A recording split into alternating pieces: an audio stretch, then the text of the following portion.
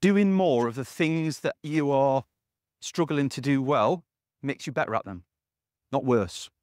If I've ever seen somebody who's a copywriter, their biggest advice to people who want to become involved in copywriting is to do more copywriting, because as you write it, you criticize, you become self-aware, you pick up tips, you figure things out, and you get better at it.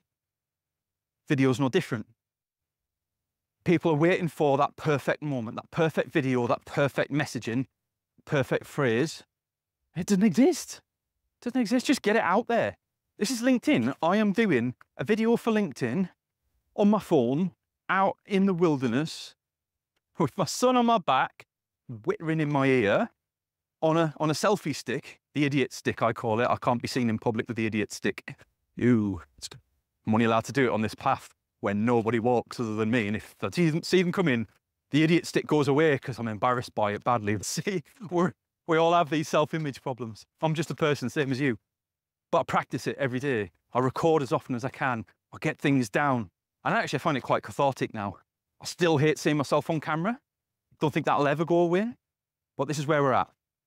Practice it, repeat it, get it out there into the public domain, and get a little bit better. Icky guy.